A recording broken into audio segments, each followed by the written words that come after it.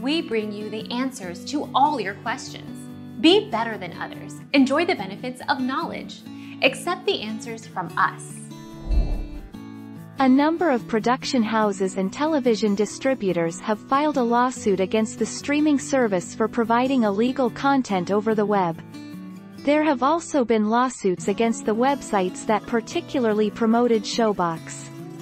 This has forced the developers and promoters to finally shut down the services. Our mission is to provide accurate answers.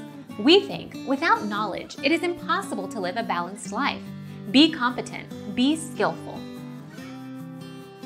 Thank you for watching. Don't forget to subscribe and hit the bell notification.